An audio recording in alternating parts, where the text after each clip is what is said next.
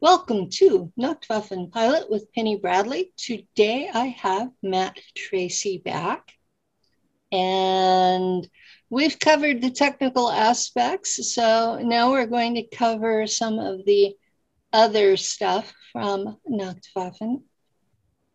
The context for this is okay, y'all know I have some abilities. I can do little things that sometimes help people, and sometimes it blows up in my face.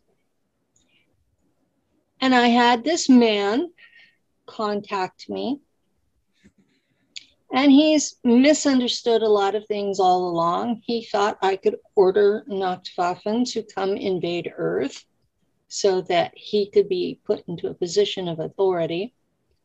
And now he's decided that he's cursed by God, and he thought I could veto God. Guys, I'm not claiming to be a deity.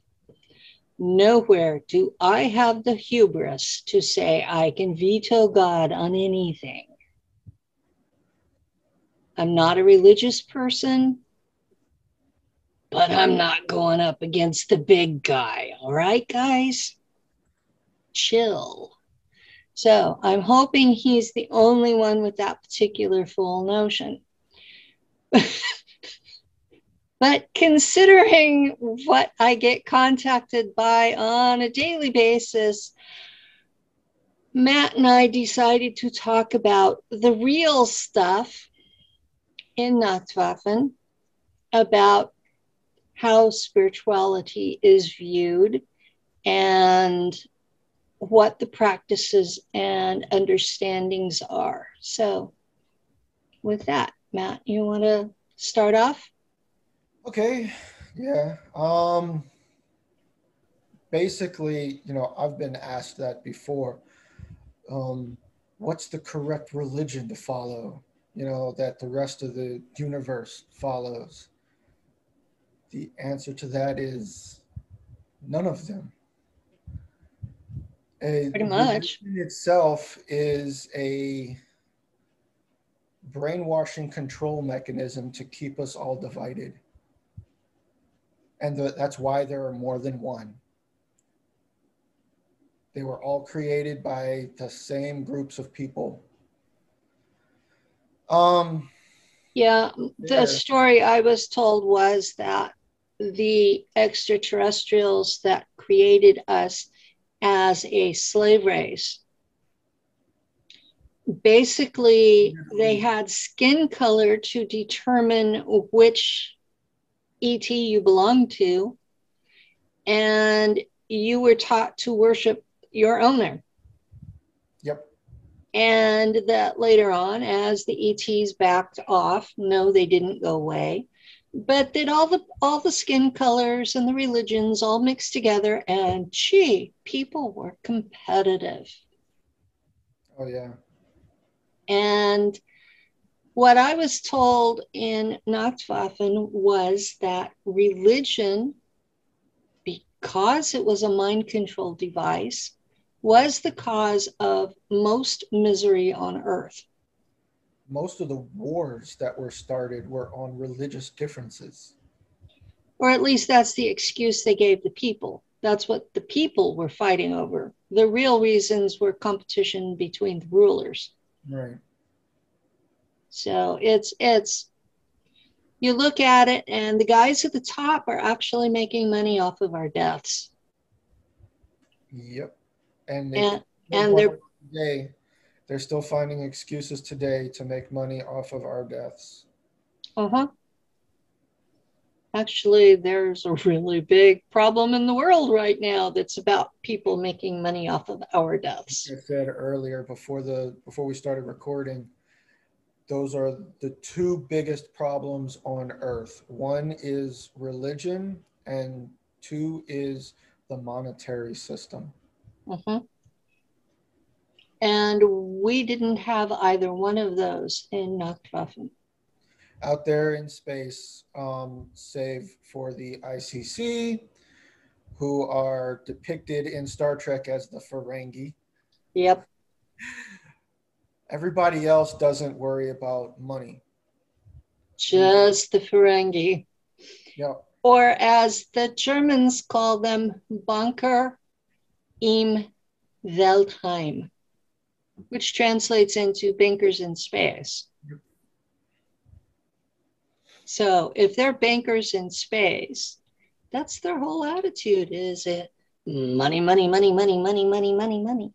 I think Lisa Minnelli had a song about that.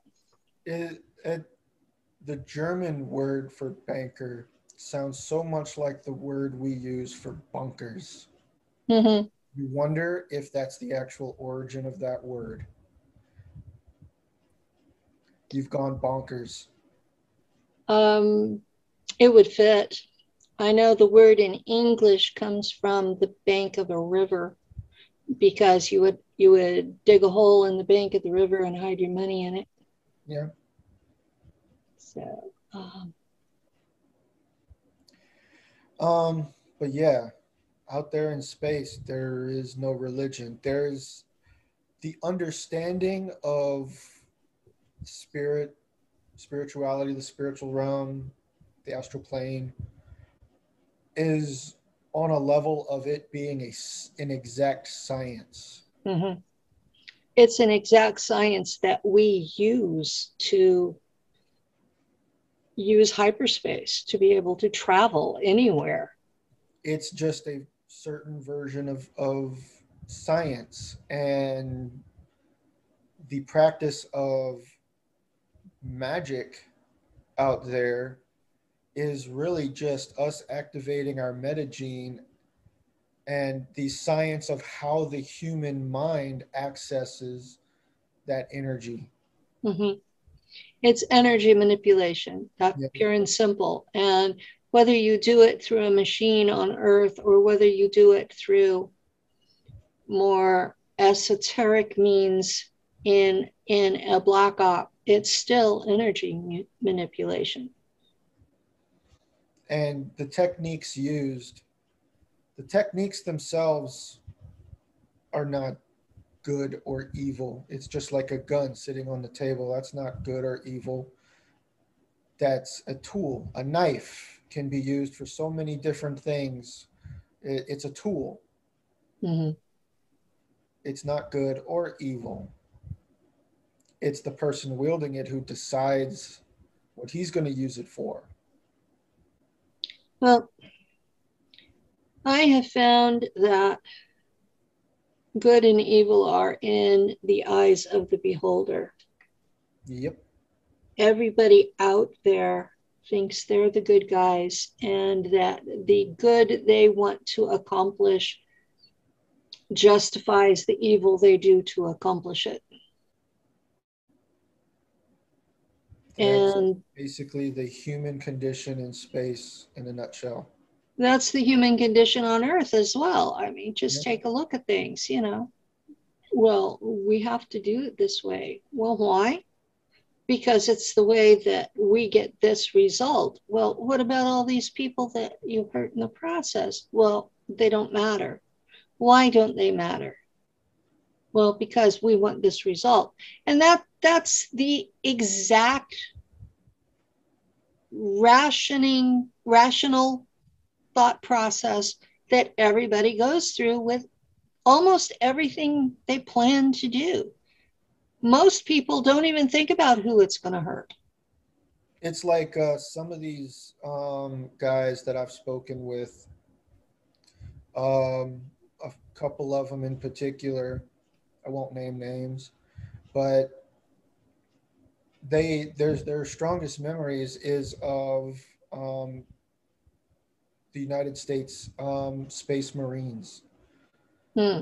and they've so bought into the brainwashing rhetoric that they're the good guys, everyone else is the bad guys. Every reptilian you ever come across is a Draco, and all Dracos are evil. And I've most heard that from a lot of people, and it's just not true. none of it. Something that I hear from religious people is that reptilians don't have a soul. That's also not Every true. every organic being has a soul, even the Mhm. non-sentient beings. Every animal, every plant, every organic being has a connection, has a spiritual self on the astral plane. This is true. And no, we didn't collude on this one. This is we both got it from the same Black We were Ops. both educated by the same people in space. Yeah. There is, if you go through physics, quantum mechanics, and you look at from the highest to the lowest level for quantum mechanics, you never find a particle or a field that you can label consciousness. Consciousness is an effect of the energy that makes up the universe.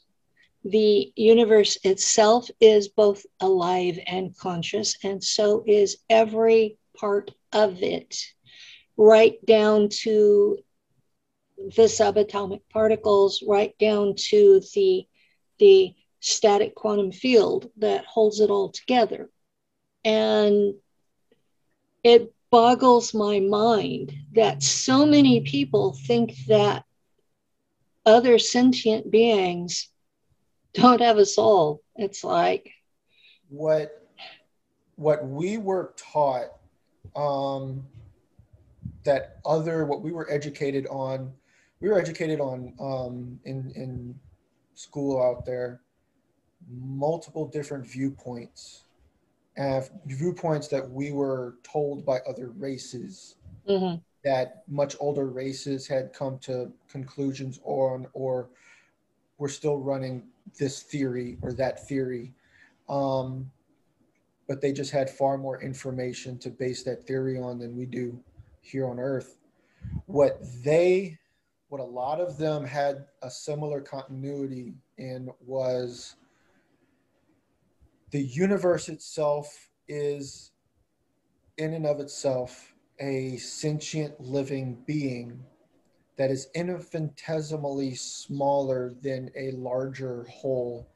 That there are other universes out there, and the the largest being consciousness out there, they still can't even fathom. Our the oldest race we've ever had contact with still can't even fathom the largest being in that beyond the cosmos.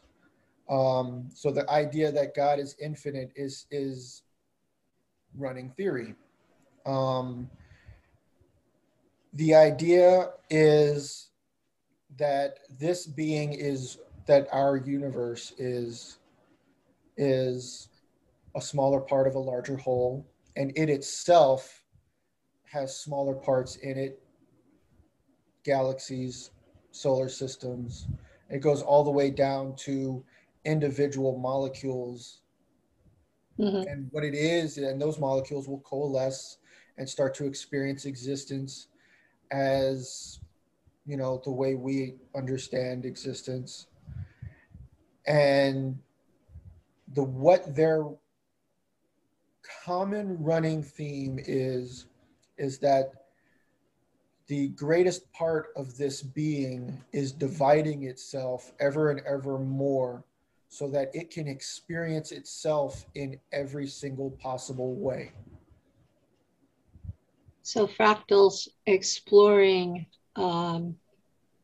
Existence, every probability theory. possibility of its own existence.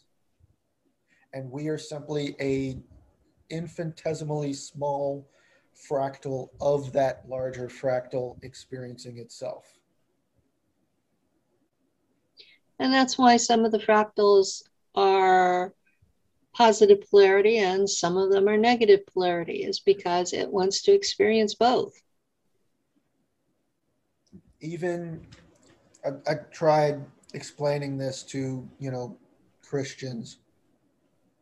Does it your idea of what is evil is pain and suffering, What did that pain and suffering cause in you? If all you ever experienced was light and joy and peace, you would never have pushed yourself to rise Yeah. above it. You would never have pushed yourself to be better than you are now. You would never have sought other experiences. There There's is no balance in between the push and pull of, you know, of all that. There is no experience. there's a book, and it's called The People of the Lie. And it's written by a Christian. Uh, if I remember right, his last name's Peck, but I may be wrong about that. And he's a Christian, and he's a licensed clinical psychologist. And the book is a collection of case studies of people he judged to be evil. That was their clinical diagnosis at the end. They were just evil. And his working definition from the book boils down to they don't care the effects of their actions on others, even when those effects are pointed out to them. That was his working definition for evil. It wasn't whether they killed people. It wasn't whether they did horrific things. It was, did they care the effects of their own actions on others? And Sounds he, like a toddler to me. in a lot of ways, yeah, it's a toddler. What if this was just a young soul that's only just beginning to experience life in a sentient form? Exactly. And my Doesn't have the understanding, wisdom to understand any more than that. my understanding from extraterrestrials is that Earth was a nursery for baby souls to learn how to live in physical form. So they expected that we would go through all the stages of exploring life, Right. and that we would eventually learn how to play well with others. And so what I find looking around with this idea is there are a lot of baby souls. These are the folks that are being labeled as non-players, organic portals, bodies without souls. Well, they have a soul, it's just an infant. It's an infant soul. It's only recently started experiencing life on this level. Maybe that Mm-hmm. person was a dog recently, or an ape, or a bear, and they evolved to the point where finally they can't fit in the meat sacks that they were previously incarnating in. Now they had to go into something, with a larger volume, that can handle their evolved state. Well, the next step up is human, Homo Yeah. sapien. The other thing that the ETs told me, by the way, this came from mantids, um, is that once the galaxy figured out there was a nursery with a soul trap, that they figured out they could exile their criminals, their dissidents, their deposed rulers, their troublemakers, and even their super too good people, because super too good People people can who be a don't, pain in the ass too. yeah, And they took all of these divergent types and exiled them here too, because if you die here, you're stuck with the soul trap.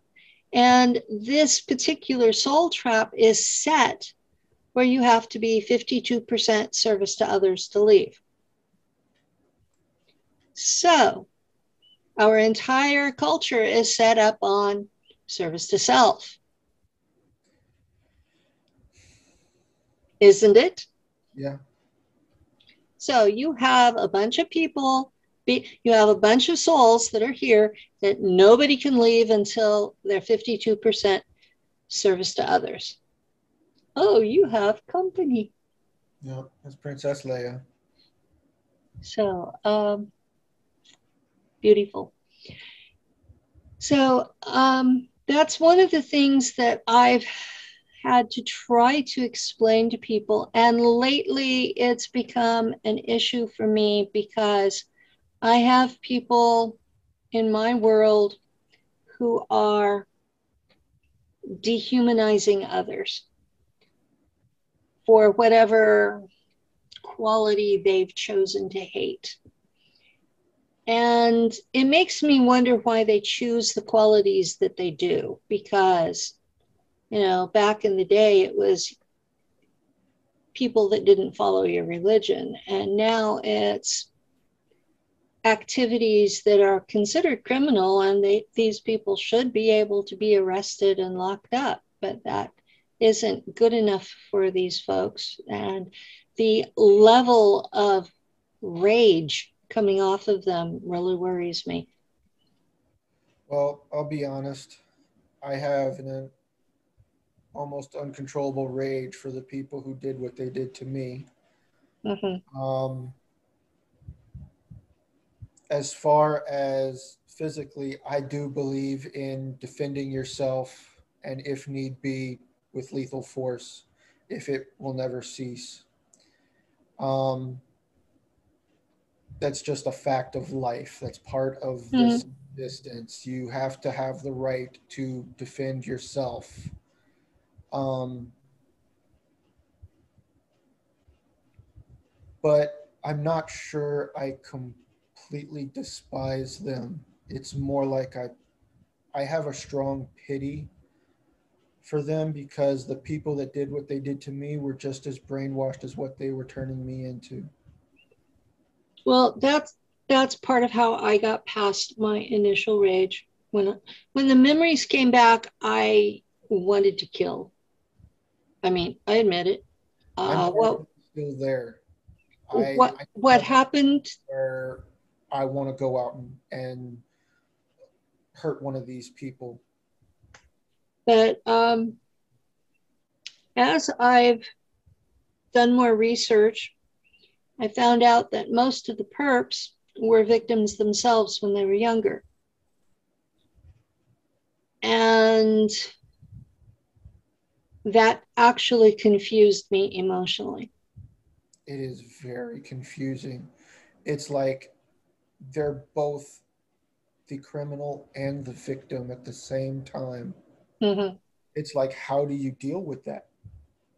Yeah, and This is, and I want the audience to understand: the people that kidnap us, traffic us, torture and mind fracture us, rape us, all of that was done to them too. At this point, we're not dealing with people who chose that way of life. We're dealing with people who were just as programmed as we are. mm-hmm. And some of them, that's an altar that, just like us, they're sent back into their normal life, and some of them remember, and some of them try to commit suicide because of what they remember having done just destroys them. I have trouble living with some of the memories that have come up. Um, some of the memories of using my psionic abilities to destroy worlds. Those haunt me. Entire worlds gone because I was ordered. And yet when orders were threatening me, I stood up and said no. But I followed the orders to destroy an entire planet of innocent people. No, they were not humans, but they were still sentient beings in physical bodies. Every single sentient person, every single being out there has just as much right to exist as you and me. Just because they have scales on their dermal layer instead of skin doesn't make them any less having a right to exist. Just I because agree the with that. culture is developed in a different manner doesn't mean they have any less right to live the way they want to live.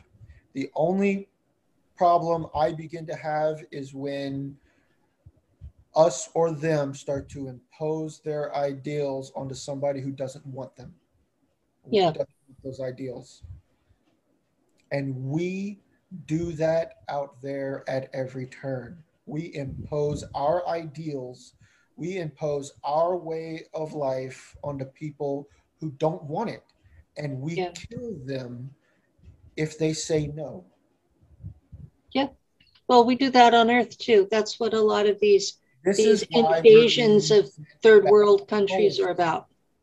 This is why everybody that's got colonies out there, out past the solar system, past the Oort cloud, is being sent back by the Galactic Authority, by the Guardians, Mm-hmm. because we don't play nice.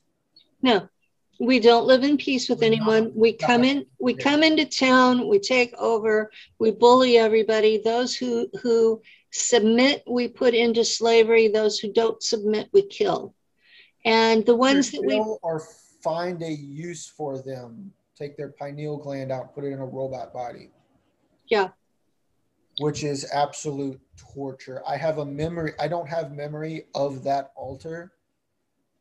I only have memory of my body being torn apart in a facility on Mars, and I remember the pain.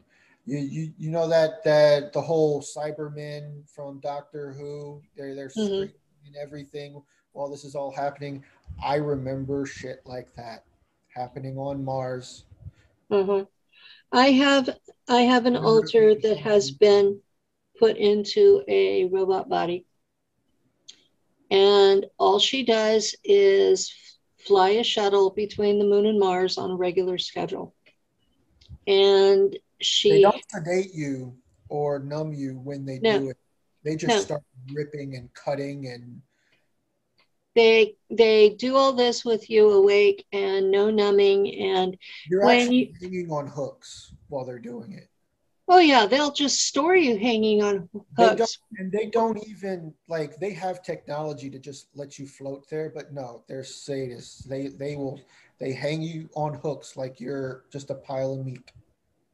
Yeah, and that's actually what they use most of the leftover parts for, is Food. food for the races that still eat humans. So we are being sold by our own kind. And Not if just we're slaves. doing that to our own kind, what are we doing to the others? Right. You have to think about, the galaxy is out there with all teeming with Other life. programs think they're nice and okay because they're not the ones physically committing the act of doing that, but they're condoning by letting it happen and then buying the product from Yeah, the ICC, because the ICC are the ones that are actually doing that. yeah. I keep They went hearing out about, oh, buying the product. it's the Germans, it's the Germans. No, it's The ICC ICC, is doing that. the bankers in space that are doing that. Mm-hmm. They are the ones that are taking all of the captured refugees. In fact, the folks that are being sent back to the solar system by the Guardians, when they come through the sun, and that's what this, I forget her last name. Her first name is Gina. She has a YouTube with 250,000 followers, and she posts these pictures of ships coming out of the sun. Those are German ships. The big round spheres, that's the field generators of the ships. The Yeah. ships inside the sphere.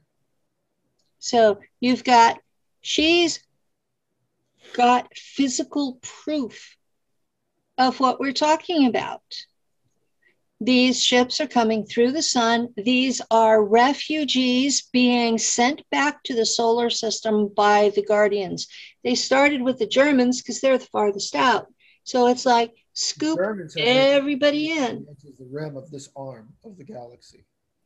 Yeah, we're all the way out. And so they are scooping us in from the outermost part first and bringing us back into the solar system. And instead of invading Earth, they have found empty planetoids in the Oort cloud, and they're forming cities underground. And yes, there are asteroid, planetoids in the Oort cloud, some as large as Mars. Yes. And so what they're doing is they're settling there rather than come back into Earth.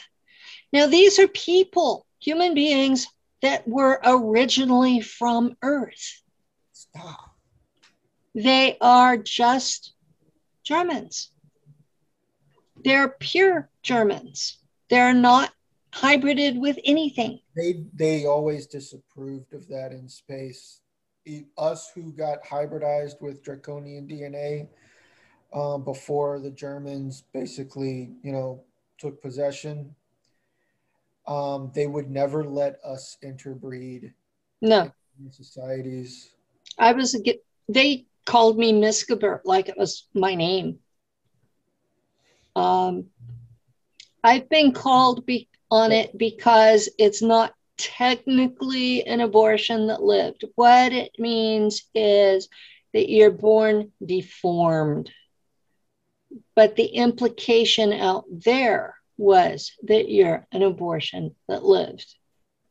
Something absolutely so messed up that you don't have a right to live. And that was what they called me instead of my name. So yeah, I have that down clear. You had to be purebred Terran human to be worthwhile. But then, even their idea is obscured because there is no pure blooded human. No, there's not. There never was. The first humans were hybrids. The first humans, in my understanding, were hybrids between one of several extraterrestrial races and the creature known as Homo erectus. Now, along the way, there have been something like 22 different variations. Some of them did better than others, but they were looking for a version that was strong enough and smart enough to do the work, but dumb enough to not rebel.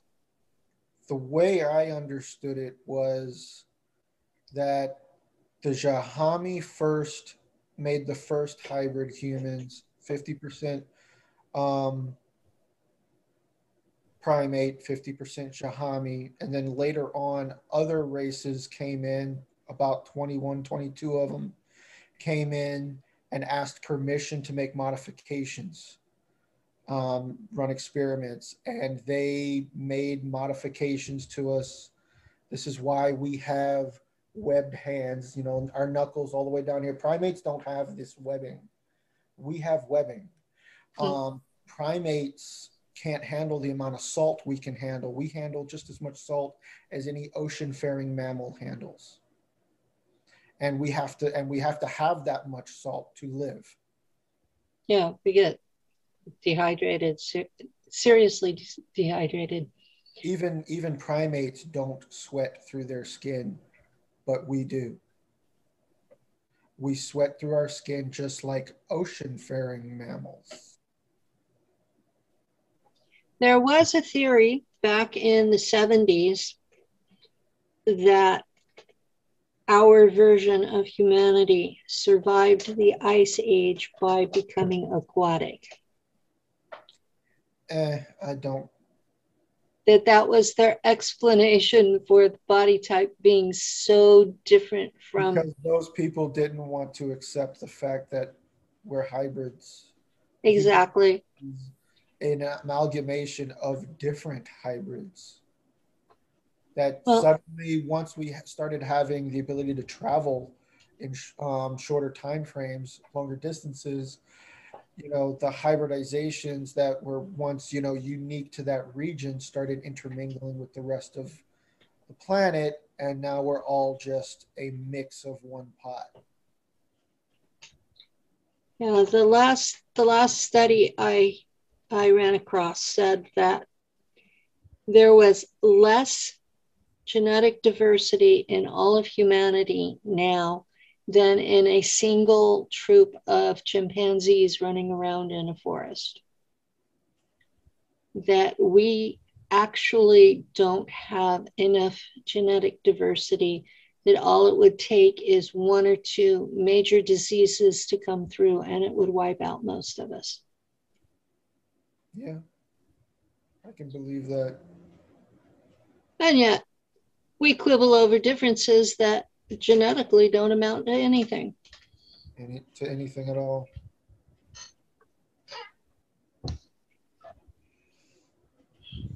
Um, so what was the next part? Oh yes, the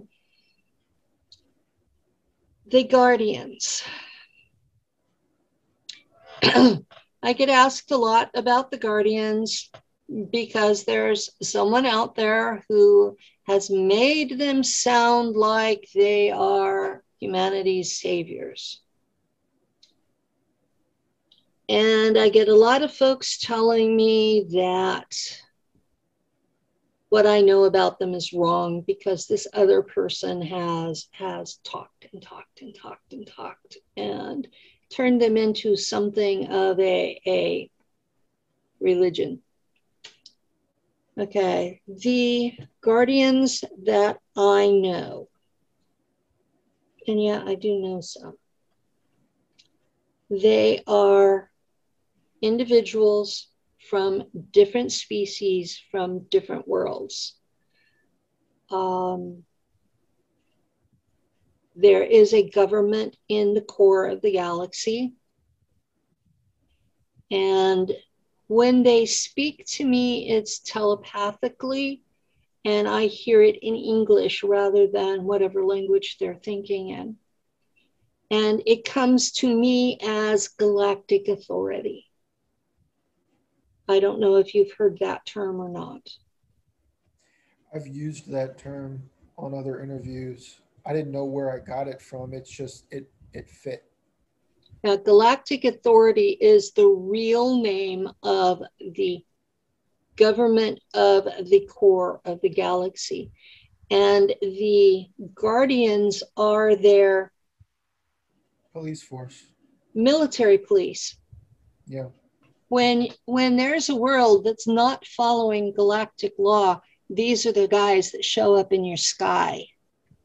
These are the guys who enforce the law. These are the guys who make the arrests. And then there is a regional court for each part of space. Ours is operated by, they call it the Council of Five. It's five different races, and they're extremely strict, harsh even. Isn't there a base orbiting, what is it, Saturn? They have a they have a hyperspace bubble, Yeah. so it's not real visible. And yeah, the court itself is in the hyperspace bubble and it's orbiting Saturn. And the Guardians have a base on Saturn. And that's why everybody on Earth thinks that Saturn is about authority, because the military police are there. And why no humans are allowed in that space. No humans are allowed there at all unless they No are there to be. no human faction that I know of is allowed in Saturn orbit without an invitation. Exactly, because they are the representatives of the galactic government. And there are some folks out there that will argue about this, and I swear there are people that would argue just to argue. There's one particular drug addict that argues just to argue. And no, I'm not going to name him. He has enough people who listen to him already.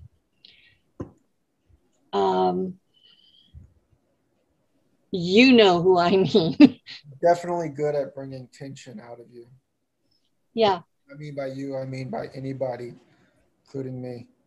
Yeah. There are folks in this community that are damaged and cause problems without meaning to. There are also folks in this community who are damaged and cause problems on purpose. So the folks that cause problems on purpose, I avoid like the plague. You will never, ever, ever see those people on my show. I don't care how much Daryl wants them, they're not coming. The folks who are damaged and cause trouble by accident, they're real veterans, and they're, as long as they're telling the truth, I might have them on. But the folks that are causing problems on purpose, nope. Um, that's my personal bias. Uh, our community, the people have enough damage that we don't need problems on purpose. You're sitting there like, ooh, I hit a button. Penny got triggered. No, I'm just letting you have your space, your moment Yeah. to be said. There are a lot of people in our community who are operating on partial memories. Excuse me. And I give them space to remember more. I'm not judging them for operating on partial memories. What they remember was real, it just isn't the whole story. I get upset about the ones who take their partial memory and think it's the full story. And You're singing a hero song. yeah, they're That singing a hero really, song. that really irks my chain. It's like, no, we're not heroes. We didn't If even use this. And not only that, we're not doing good out there. We're doing very selfish things out there and hurting everyone we come across. Yeah. And at that point, I get told, well, isn't there somebody that's going to come rescue us? Rescue us. What about the people we're hurting? Who's going to rescue them from us? There are some really good people that have been really badly treated by humans in space. Yes. And everyone else is standing back, shocked, going, oh my God. Or their planet's equivalent of it. And I don't know of anyone out there other than the Guardians that see any reason for us to even continue to exist. And the Guardians are only doing it because they see our race as toddlers. Race that just doesn't know any better. One of these species that was hurt in particular are the mantids on Mars. I mean, they used to have ships, they used to be in space, and Germans come along and say, we want your land. And they bomb them back into the Stone Age, literally. Yeah, we did that to the raptors on Mars too. Yeah. Um, so there are two species on two spacefaring intelligent races on Mars that we bombed them back into the Stone Age. As far as the raptors go, they hunted humans for food. Um, the mantids had nothing, we had nothing against them at all. They were very nice and inviting, Hmm? and we destroyed, almost completely destroyed them. And the Hmm? fact that they would link up to my telepathic ping that one time, evaluate me, and literally say, we forgive you. We'll invite you back if you can make it here. You people that are listening don't understand how big a deal that is because Yeah, you don't really know what we did to them. This is how nice and peaceful these beings are. If you're not actively a threat, they have no desire to harm you in any way. Yeah, I'll never forget the one group that contacted me for help. Their particular species had been involved in a war, and literally all that was left was 6 ships. And they asked me to make contact with the German high command to see if a planet would be made available to them. Well, guys, I did not do this by telepathy. I did not go through my altar to do this. I happen to know people on Earth who are part of high command in their altars. And I talked to them, said, this is going on. If you can, see if you can help them. This wasn't a matter of, oh, Oberkommando, you must do this. No, this was networking. Basic human on Earth networking through social media. Okay? I don't want anybody to think that I have the power to tell high command what to do. I don't. I passed on a suggestion through channels. Well, they ended up being given their planet, and they were grateful. But I will never forget that initial contact when they thought they were summoning a demon. That has stuck with me. That's how we're all viewed out there. You know, we've got people in the community who all refer to the Germans as demons, and they praise themselves and sing their hero song. There isn't a single faction out there that isn't just as harmful to the environment, Yeah, or worse. There are groups that are worse. ICC is worst among above them all.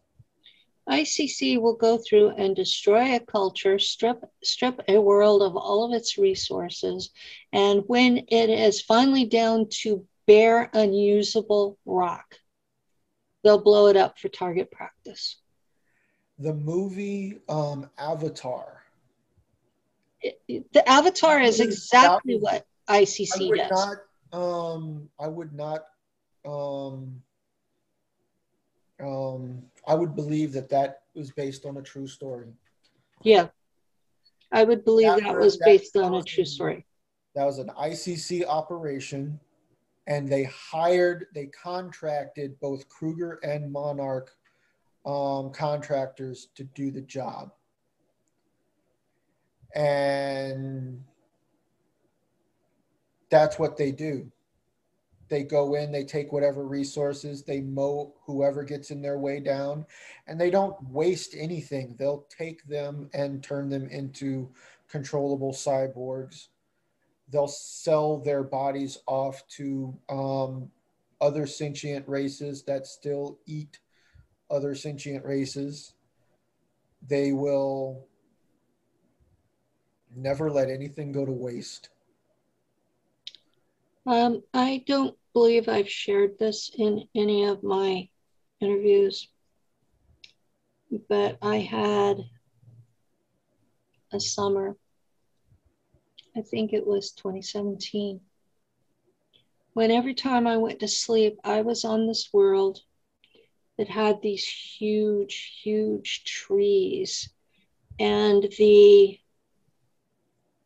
primary species had evolved from flying squirrels. And basically, whatever group I was part of was going through and cutting the trees. And my job was to teach these flying squirrels agriculture because we were destroying their ecology and it was my job to make sure they would survive. And the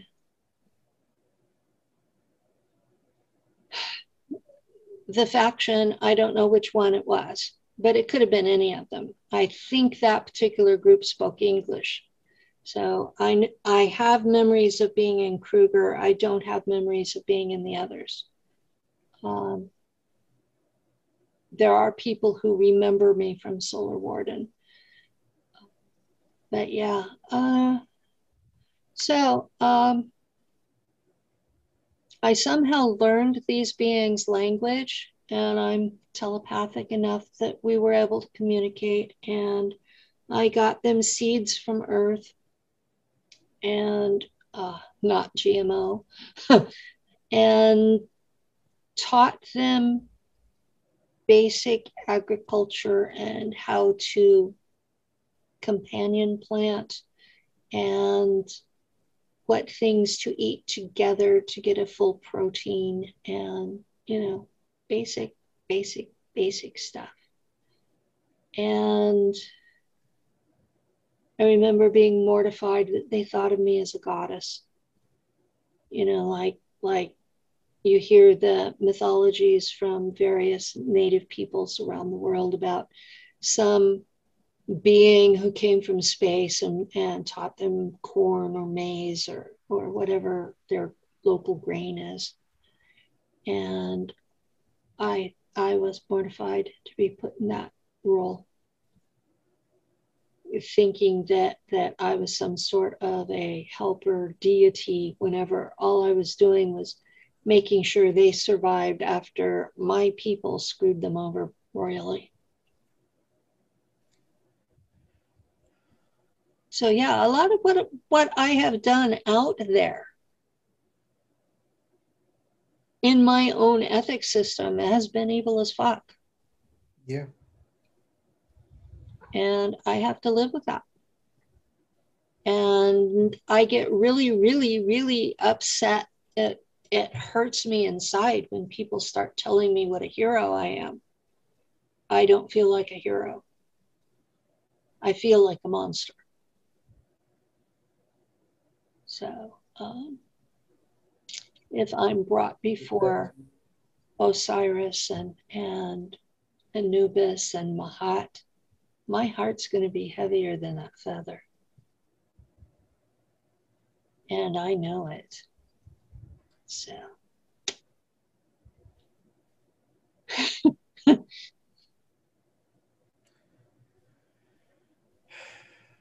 And as far as the standard Abrahamic faiths, well, I've been kicked out of all forms of Christianity. So you get excommunicated enough times, you get the idea.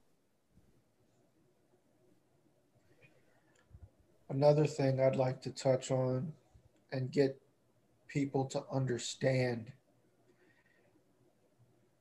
the ICC is so much worse and more evil than all the other groups combined, to such a degree they're the source of the idea of the alliance.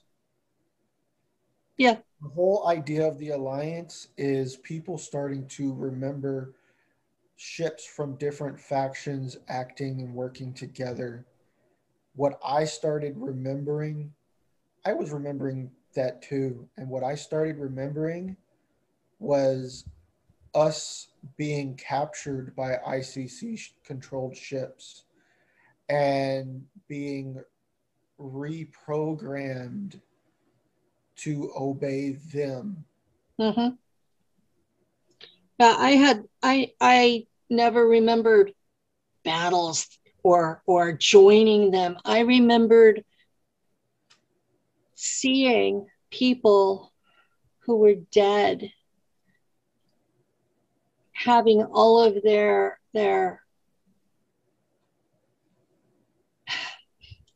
enhancements, all of their chips removed and replaced with ICC chips before they were reanimated.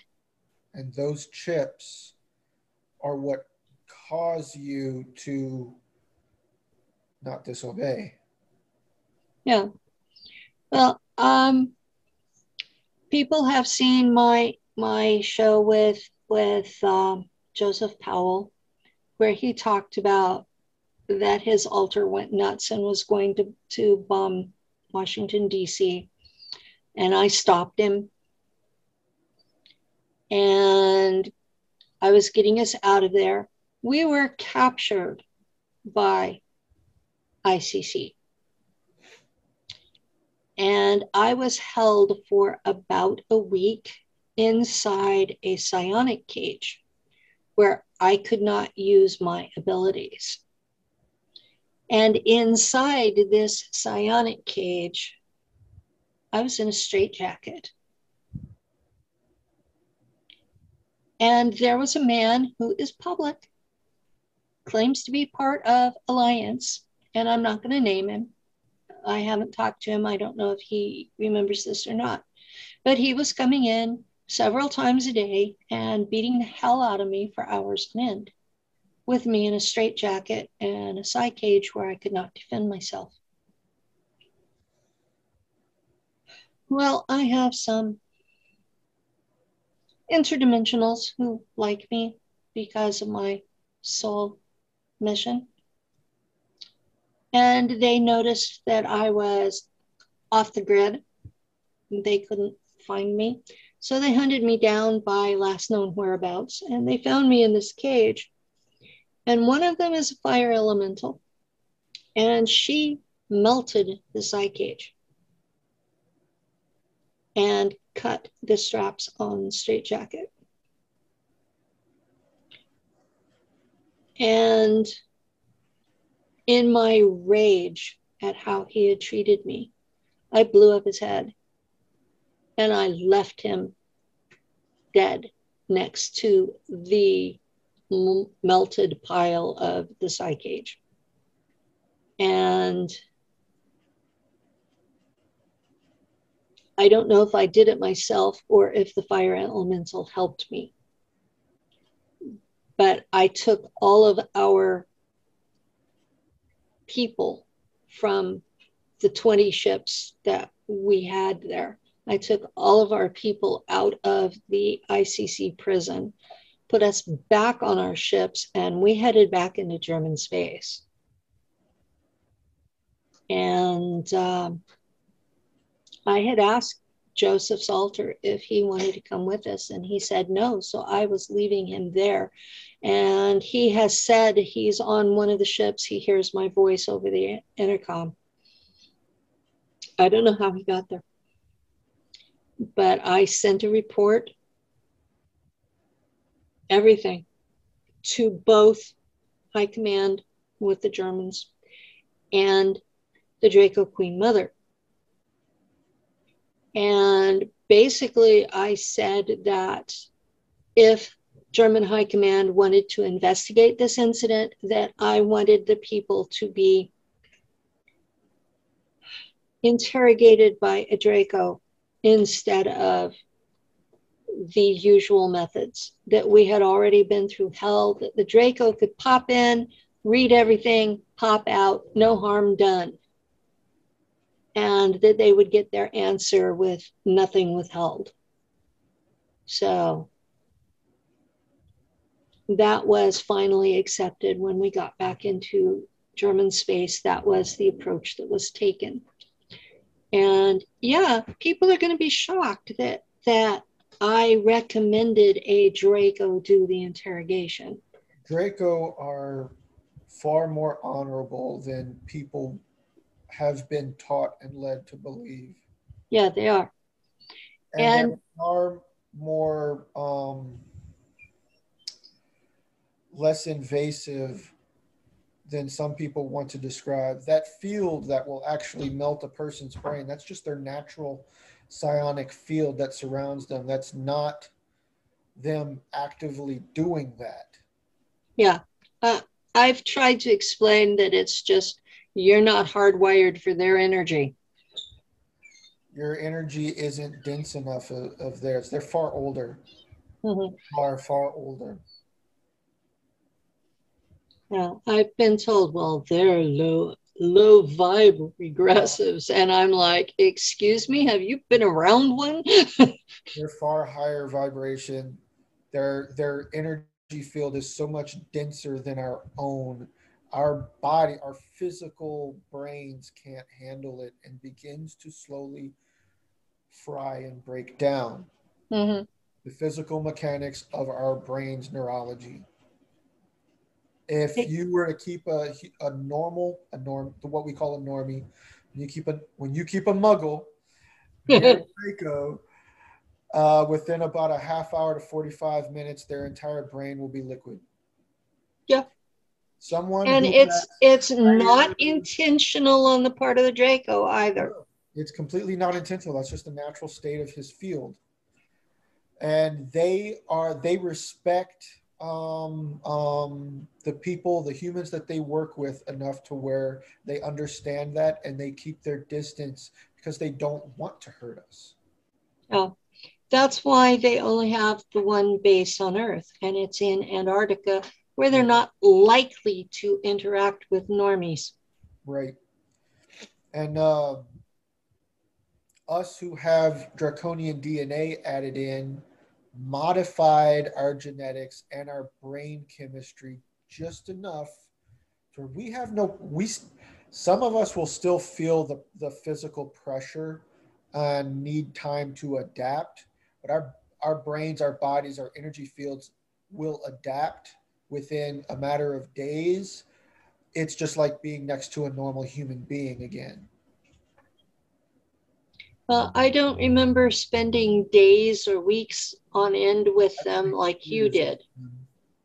But I remember being able to work beside them on Mars with no problem at all and carry on telepathic conversations and then have to figure out, because they practice full intimacy telepathy, having to figure out what was the appropriate parts to share with my boss who could not be around them. See, a lot of people who aren't telepathic, they cringe at the idea of somebody coming into their mind because there's a lot of very intimate things we think about and things that we don't want other people to see. But see, Draco, because they're so used to it, that's what they are, and that's the way they are in their own culture. It doesn't bother them what you think, what goes on in the background of your mind. You know, things you think are bad thoughts you don't want other people to see. They're used to all that. They want a full, open, intimate mind because their culture is based on absolute honesty, Mm-hmm. no deception. Any deception is considered one of the highest forms of dishonor. That's true. Um, yeah, the problem I have living around humans. It's made me wonder. The problem I have living around humans is they will think one thing and say another and have a third set that's their emotional status. And underneath it all, they're thinking about going to the bathroom or what they're going to eat or, damn, I'd like to nail that. And you have to sort through all the bullshit to even get a whiff of what they're actually thinking. The reason for all of that is because they're not used to other people knowing all that. They're used to thinking they're alone in their heads and that no one else hears it, and they're broadcasting all of this When 24/7. you're in a society where almost everything is done between telepathic connection and a full openness and honesty of that connection, when you're in that kind of culture, the way you think changes Yeah, because what you think affects the people around you. it does. It affects their view of you. It affects how they interact with you. It affects how you interact with them.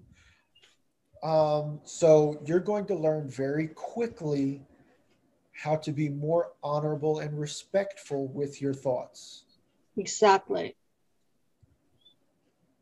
As I've remembered more, I'm finding myself being in more of what you would call a Zen state, Yeah. where all of this stray bullshit doesn't come through. A lot of my mental thought process, I must just be used to it because I don't think in words. I don't think audibly. I only think visually. I And do a lot of that. I can shut all that down. And then what I'm thinking is pure sensory input. Mm-hmm. When I shut that down, my mind isn't empty, it's taking in the environment. I'm not speaking in my inner voice at all. I'm just standing in that space.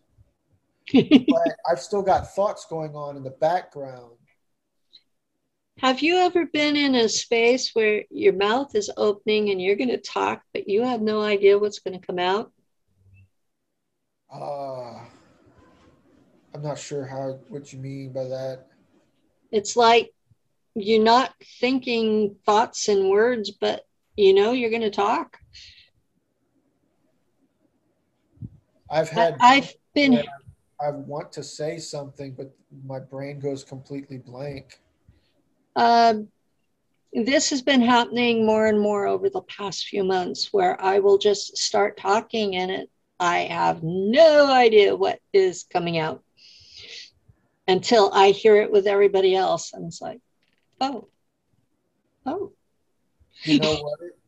I think I may have had that happen a good number of times, with my parents. I'll Okay. say something and then they're like, "You just said this. Wait, what? What did I say?" Um, on that note, going to work, it's about a 50-minute drive to work and then a 50-minute drive home. And it's anywhere from a 25-minute to an hour drive from work to the area I deliver in. Um, between in those time frames of just driving, my brain starts to zone out to the point where all of a sudden I'll start blacking out and I have to like grab the wheel again.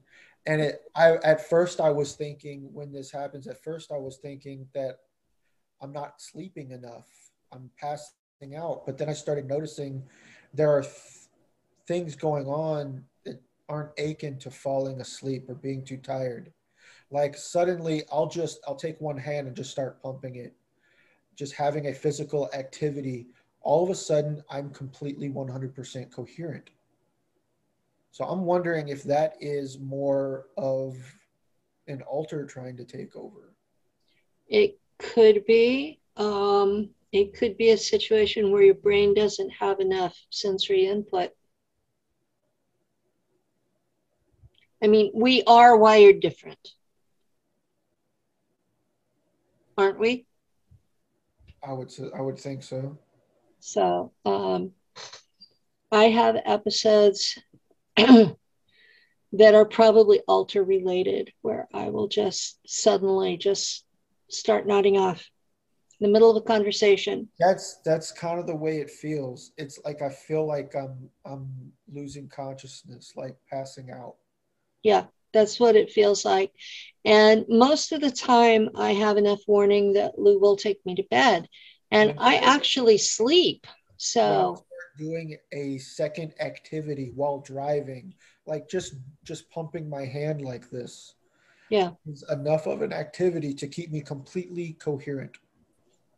Now, at the conference that we were at, first part of November, there was a lot of memory input for all of us because we were there. We would sit at the table together to eat. We were sharing stories. We had very few muggles with us.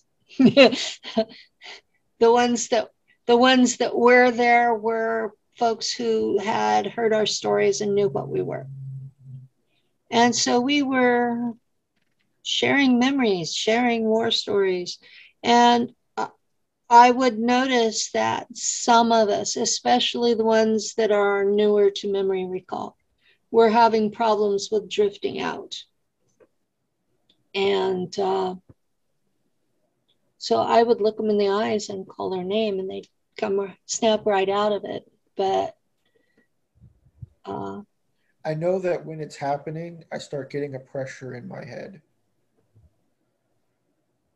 okay, the pressure in your head is probably related to an altar. They always coincide with each other, and it's almost every day now. When I'm driving to work, drive to my route, drive back to the terminal, drive back home. It's those long drives where it my mind is able to zone out. Mm, Where I just don't have enough sensory input to keep myself active. yeah, It's I'll start feeling this pressure, and when I'm feeling this pressure, I'll start to doze. You know, yeah. Last year, about this time, I was having a really hard time with altars shifting on me. I've noticed that if I'm listening to certain songs in my headset or on the radio, um, it gets worse. It gets so strong that I've almost run off the road. Music was used in our programming.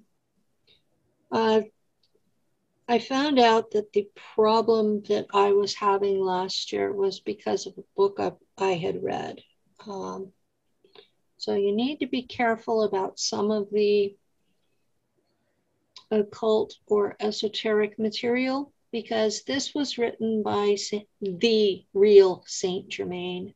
It's the Most Holy Trina Sophia. That And website, the link you sent me, I still have it up on my Google page. It just kind of sits there this whole time. wow, um, it's a ritual that's supposed to connect you to your higher self. And it's the story of the ritual, and it's what you're reenacting as the ritual. And I'm sitting there and I'm reading it. And when I read it, it was like I was shifting altars like a Rolodex. And I was like that for I guess about 7 or 8 months, and it got really bad. Um, and I finally had an encounter with, I guess it's a part of my mind. It shows someone from my past as its appearance, dressed in these white clothes, and told me, I'm your reset button. Yeah, my higher self comes to me as one of my past life selves. Oh, this was a guy I had a crush on in high school. Mine And comes to this me. My poor past boy life self survived. was a member of the Guardians. This poor boy survived 3 years of me having a crush on him. Oh wow. And as an adult, I am deeply, deeply humiliated that I did this to him. So, um, this was before sexual harassment was considered a thing, but yeah, I was out of line, and so this whatever it was appeared to me and said, I'm your reset button. And the problem you're having is because you did a ritual to connect to your higher self and you don't really have one. Yeah. So it was, we have to deal with this situation. What would you like us to do with all the memories of these altars? And I'm like, well, it would be nice to keep the memories of all of the altars and to reintegrate them so that I have full memory without missing time.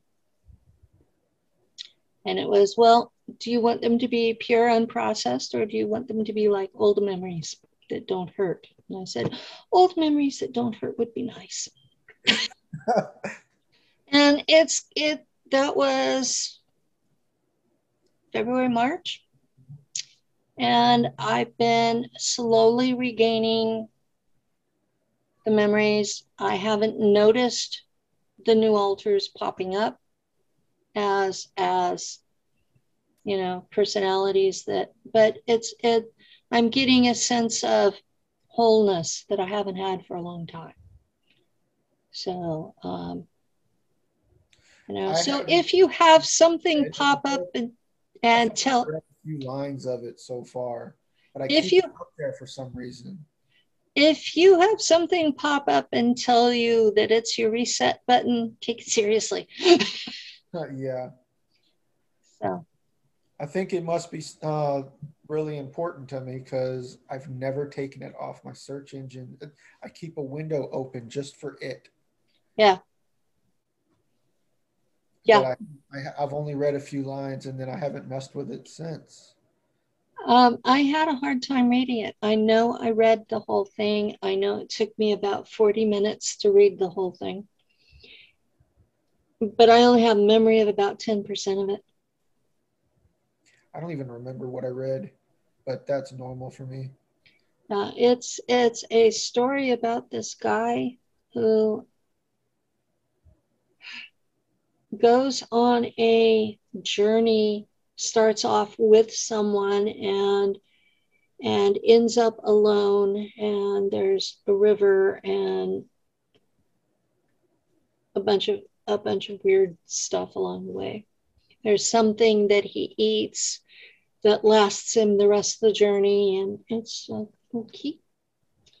it's all mystical symbols and the different colors here, there, and the other. And I'm looking at it like, okay, I clearly do not have the background to understand this document.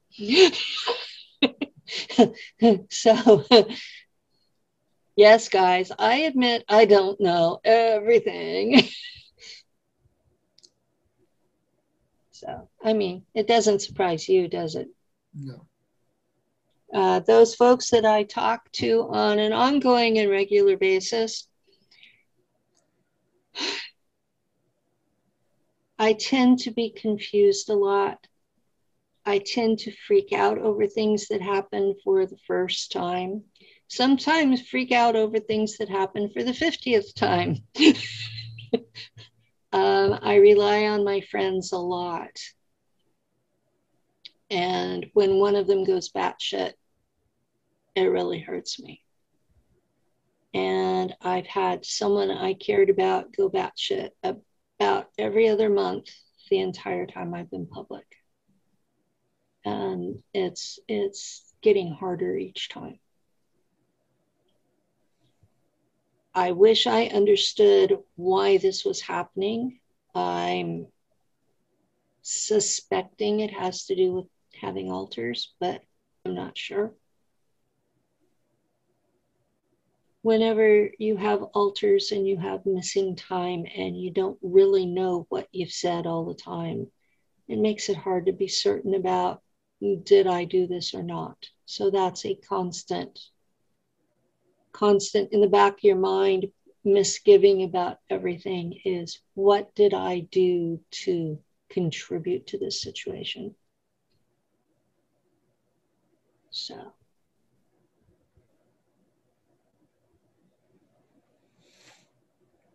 My whole life, I mean, it wasn't until after I met you that I even discovered I had alters. They just they stayed so well in the background. I've always had that feeling. I even told you this. I've always, my whole life, felt like somebody was looking through my eyeballs. It's like somebody else was looking through my eyeballs. Yeah, I remember you sharing that. And I guess I just didn't want to believe that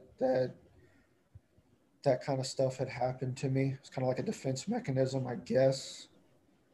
But once Yeah. I finally accepted it, um, things got better and worse at the same time. You know, That's a common a common thing for me is things get better and worse at the same time about the same thing. Yeah.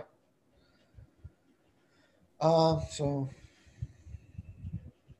my a lot of my family members still don't believe I have alters. Some of them who have their own understand the triggers and the what's going on. And when I describe it to them, they're like, "Yep, yep, yep, yep." I haven't even tried to talk to most of my family.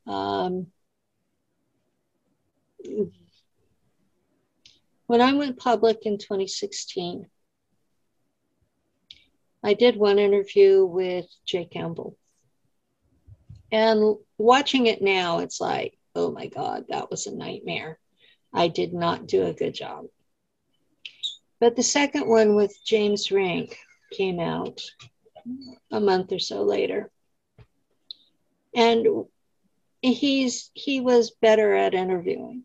So we got a good interview, and it presented the case. And then the next month, my son and my nephew showed up at my house. And I thought we were having a good visit. I remember you telling me this.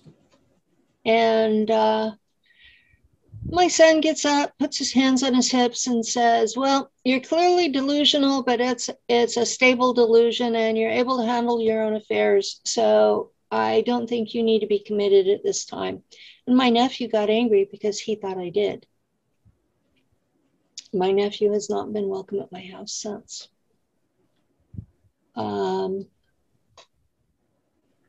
I told my mom about it. I said, I'm having these memories of things that happened when I was a kid, and it explains a lot of what's weird about me. And, I said, so I told her the names. I said, my kid and my nephew showed up. They were going to put me in a nut house. And she says, "I don't care what you were talking about. That was uncalled for." It's one of the few times in my life she's ever been supportive. She's generally been whatever someone attacked me about, she was jumping on the bandwagon. But that one got her. And that situation destroyed my relationship with my nephew. And it made it where I no longer trust my family. I have a little brother. Damn, this hair keeps won't stay put. I have a little brother who used to be a big shot in Arizona in their state politics, and we've been in contact for years. And he used to tease me that I was a liberal. I'm not really. I'm in that in between. All I want is the truth, and for people to be taken care of. I don't care about a lot of the other stuff. But he's a staunch conservative, and now that he's retired, he has time on his hands, and he's been following what I post on my wall, and we've been talking more. And he says, I always knew you had reasons for what you believed, but watching what you post, you make more and more sense the more I watch. I'm like, oh my God. Yeah. My brother said this. So yes, Mike, I actually heard when you said that.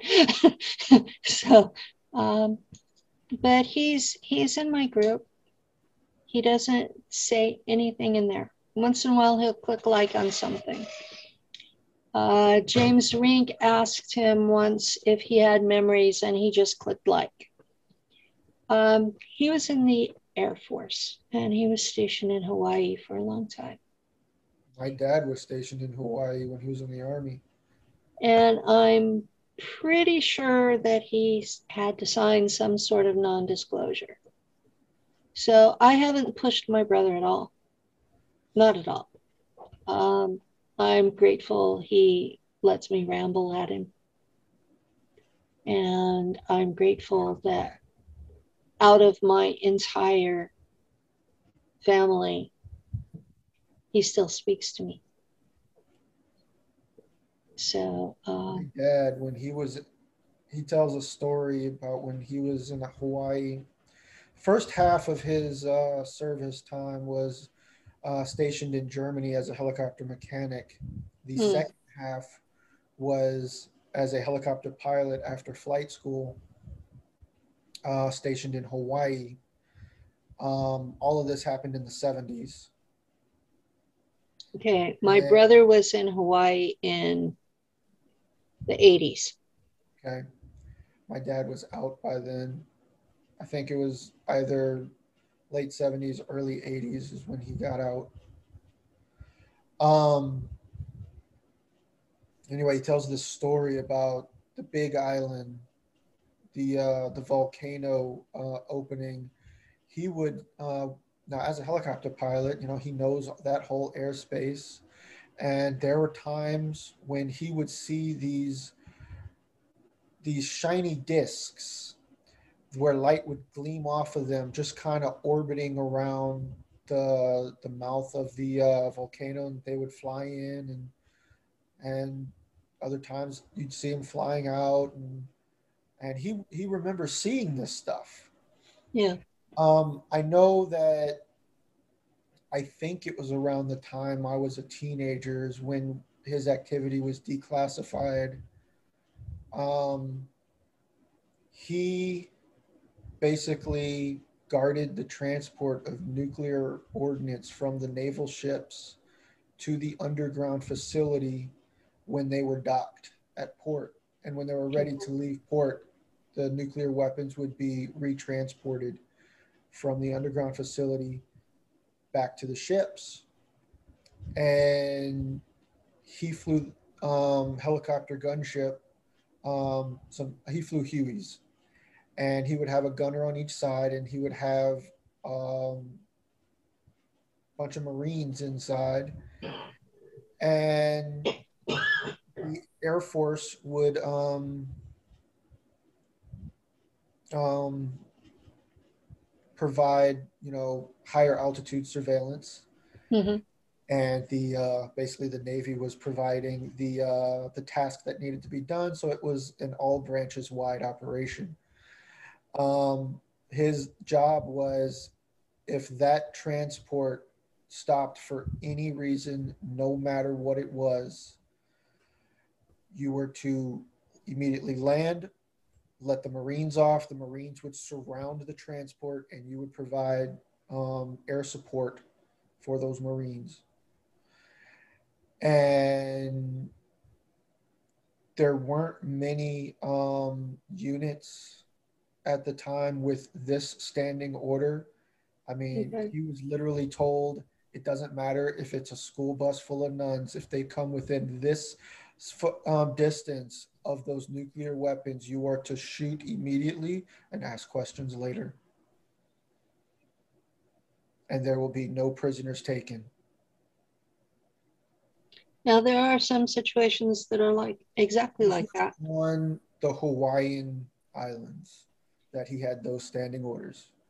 The only thing that my brother ever said about what he did was that he was on a crew that did maintenance on Air Force planes.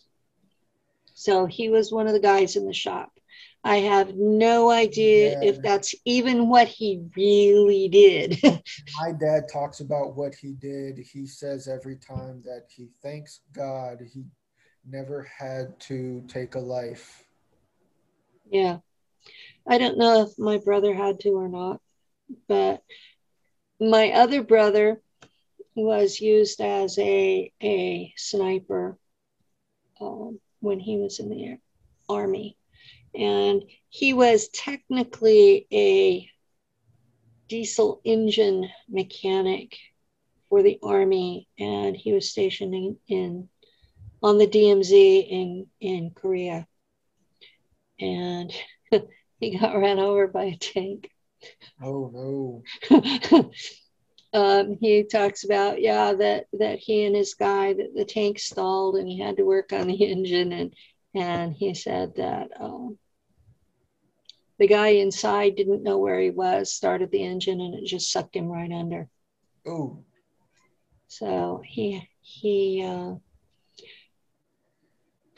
also had problems with, he was doing black marketing, and he ended up in the brig for a while.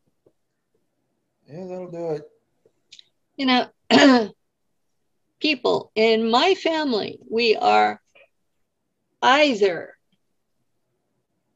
ultra religious to the point of being priests, preachers, that kind of people, or we go completely the other way.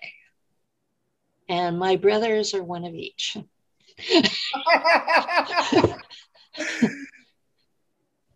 Yeah, so it is.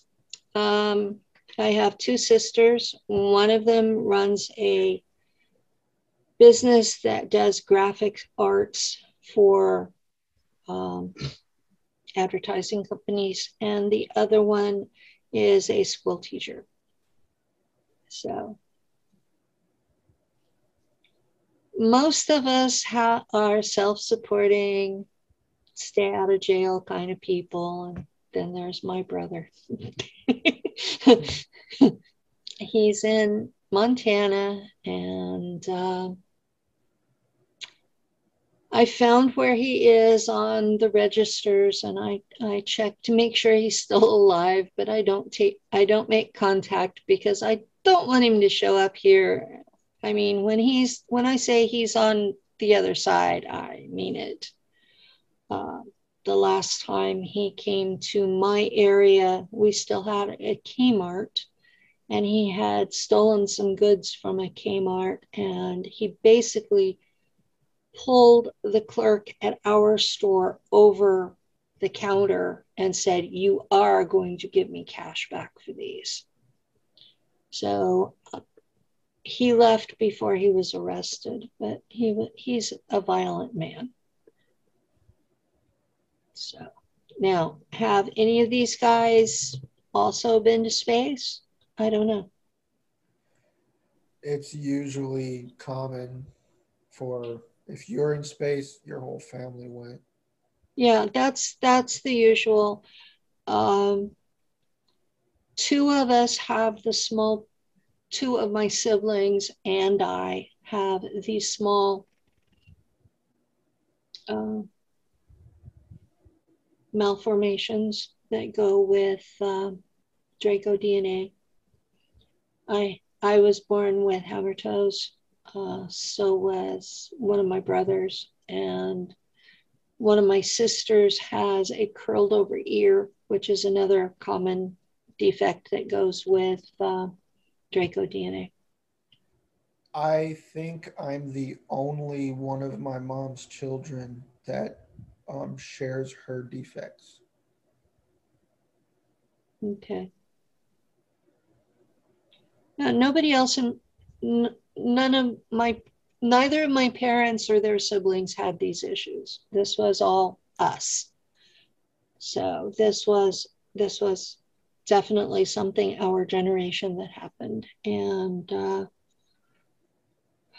we were born in the late 50s, early 60s. So would they someday wake up to these memories? Possibly. My mom was born early 50s So she was just a little ahead of me. by a year. Yeah. No, I didn't think I was the first. I know, talking to Misha, she has memories of being in Monarch before I was born. And she's the same age as Lou. So I don't share publicly about Lou. He's not public, he's a private person. Right. So the only thing I share publicly is that he is an Iroquois shaman, and he helps me with um, alter reintegration. And I don't think I could have done it without him. So we've got about 15 minutes left. Is there anything you really want to get in this one? Nothing in particular. You know me. I just go with the flow. Yeah. We covered some good stuff in this one. We covered that religion is a problem, that money is a problem, that ICC outside the earth. That ICC is a problem, that human behavior off-world is a problem. Yeah. Basically, we have a lot of problems. Yeah, we have a lot of problems, and most of the solutions have to do with us coming back home to Earth and leaving everybody else alone until we grow up as a species. My understanding from the Guardians is that we're going to be allowed to settle like the Oort cloud, but that basically all the humans that have been out there are going to be sealed inside the solar system, and our portals will be closed. So the story I got was, you're going to be stuck in there until you can live together in peace. Now, if they're going to do that, I've had that every time you bring that up, every time other people bring that up, I always have this thought: we're very adaptable and ingenuitive race. If they're going to do that, they're going to have to work a lot harder than they think they will, because we will always find a way. Oh yeah, we have always found a way out of any trap. It's gonna find another way out. Well, we have this combination of baby souls that don't really know what the rules are, and criminal souls that are used to finding the rules and breaking them. And you put those two together and you're going to be trouble. Now, the other thing that they've told me is that once we reach a point where we're stable and everybody's here, that we will be offered the opportunity for the galactic police, the Guardians, to become our foster parents as a species. Basically, they're going to be shoving the Jahami, who have been doing a piss poor job, aside. Shoving the Jahami aside, who are also going to be trapped in the solar system with us, by the way. Yeah. That they're going to shove them aside, say, they're going to say, you're crappy parents, we're taking your place, we're going to teach your kids how to be reasonable galactic citizens, and you're not going to be allowed to mess with them anymore, but you're still going to have to live together in peace. And this is going to be put to a vote, and it will be 50% plus one who wins.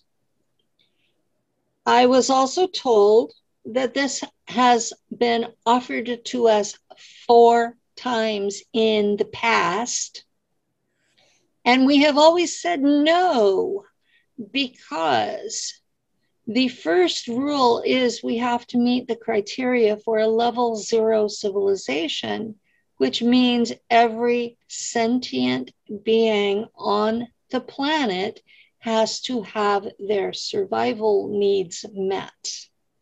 And we have this cultural, religious thing that you have to earn your keep, and the two clash.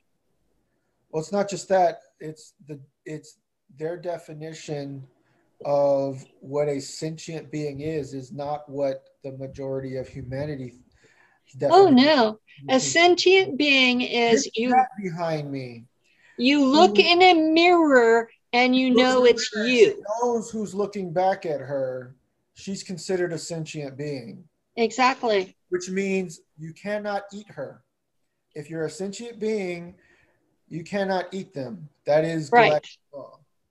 So there are animals that we use for food that would be in that category. There are animals that we hunt regularly that are in that category. I can, off the top of my head, whales, dolphins, wolves, bears, dairy cattle, cats, dogs, um, all the great apes, Elephants, of course. elephants, of course. They're far more intelligent than people want to believe. Of course they are. And it's based on the concept of when they look in the mirror, do they know it's their self? That's them looking back at themselves. If they Yeah. recognize that, they are considered by galactic law a sentient being. If they Yes. do not recognize that, they're fair game. Exactly. And that's a big, big, big deal to humans who think they're the pinnacle of creation and the only things that have a soul. Because they're using this phrase in the Bible of God telling Adam to go out and take dominion over the land. But what was really going on was um, the Homo capensis, the red haired giants creators, saying, we've created you as the managers of Earth, go manage the slaves. Yeah, that was what was really being said. But no, they don't want to believe in the red-haired giants. They don't want to believe in the Homo capensis. They don't want to believe that the elites are actually the remnants of another race that was actually put in charge of us. If you have any red hair in your heritage, or green or blue eyes, you are descended of red haired giants. Yeah. It's I just know that, you know that. a lot. And I'm hearing lots and lots and lots and lots and lots of pure bullshit about blood types, about racial groups, about who's superior to who. And I'm just sitting back going, There is no human more superior than the other. And on any definition these days, we're all in the same pot. The genetics have been so intertwined between groups across the world that there really is no such thing as a pure human. There is no such thing as a difference on the genetic level. no. Well, there are some genetic differences by how much of the red-haired giants you still have or not. There's that. But I had my DNA done on Ancestry. I did the medical DNA, so it was a fuller representation. right. And then I took the PDF and uploaded it to the site that compares you to ancient groups. They had, I think it was 30 bodies from archaeological sites. 5 of those bodies that were 5,000 years old matched me closer than my first cousins. Wow. So I'm starting to wonder where they got the DNA that they used on us in the programs. How much other did they use on us? Is that why we have abilities, deformities, higher intelligence on the usual? And, is that why I match up to these 5 dead bodies, 5,000 years old? And I'm like, Those are hmm. first cousin. That's nearly that. That's nearly a sibling level of a difference. Yeah, it's nearly a sibling to these people that have been dead for 5,000 years, which makes me wonder, uh, two of them were from the British Isles, and two of them were from the middle of Europe, and one was from the Middle East. That's quite a spread too, which, unless it happened on purpose, like CRISPR tech, I'm having a hard time figuring out how that happened. So, Definitely yes, everything I have ever studied as an adult has come together in my experience of the SSP. My my personal family tree, my personal genetics. I've studied archaeology, I've studied history, I've studied physics, mathematics, astronomy. It has all come together in who was taken for these black ops, what they served in, and the science that's used in them. And that's mind boggling that I was drawn to those particular topics. I was drawn to all those topics too. I was drawn to the topics that involve the little blurbs here and there of one piece of this technology, one piece of that technology that they let the public know about. And all of a sudden, I'm noticing it's like, wait a second, that fits here, does this, and I'm Yeah, like, I remember that. yeah. A lot of the stuff that I talked about in 2016 and 2017. Folks, if you want to look up the original interviews, it was on YouTube under a group called Reality Brief. I did several interviews talking about the technologies that I was used to using. And within 2 years, the basic patents for those technologies have been released. Yep. Have That, you Did you notice that after I talked about the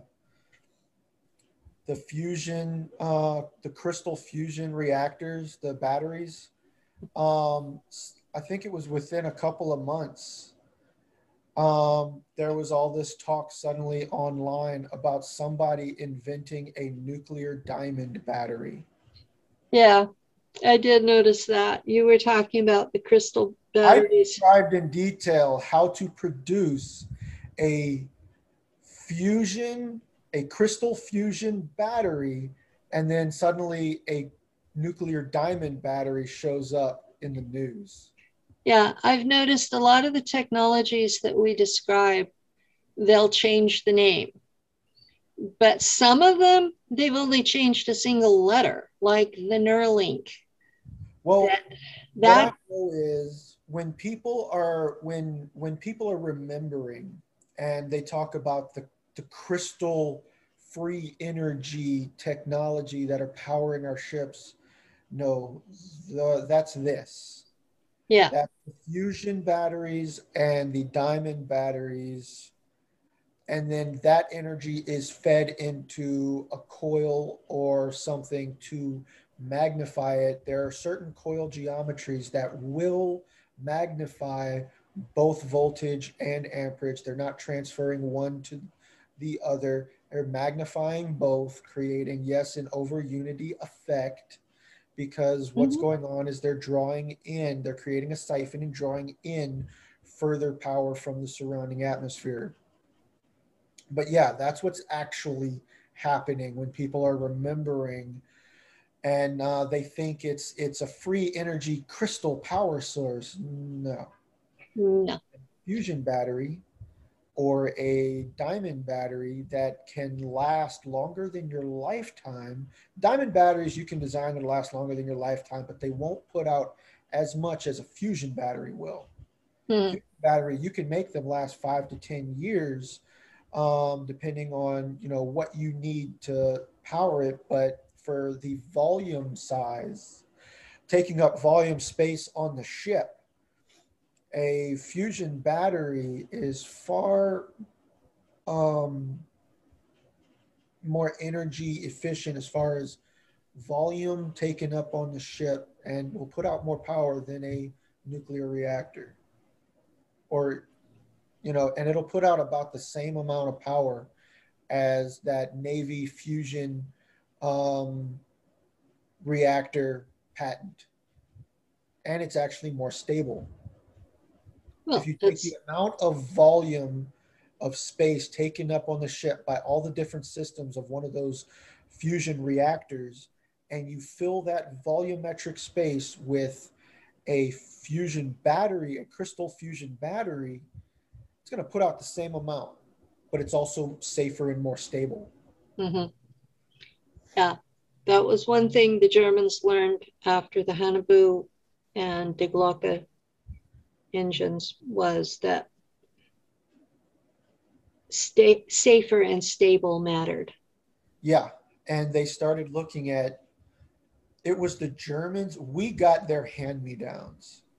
Silicon Valley, as they called it, that was where they sent their hand me downs.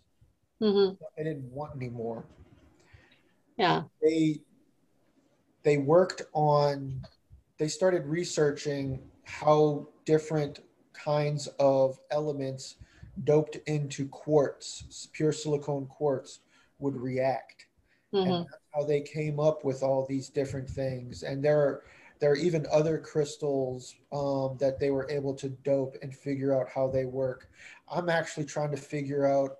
I'm starting to remember that we did have the ability. It was a type of artificially developed crystal that when you bombarded it with something, what came out was an antiproton.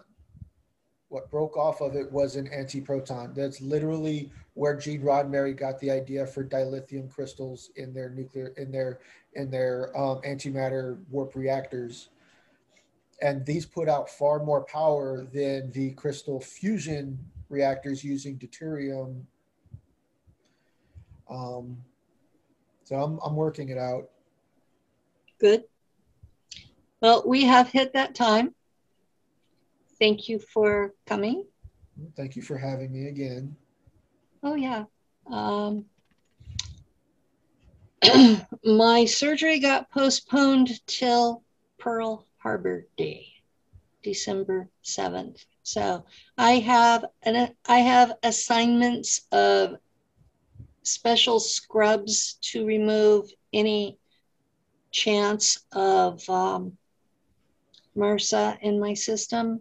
So I will be spending this next week prepping for surgery. So this is the last live interview I'm doing before surgery. So after this one is played, the rest will be reruns until I come back. So thank everyone for your support and for sticking with me while I get this done.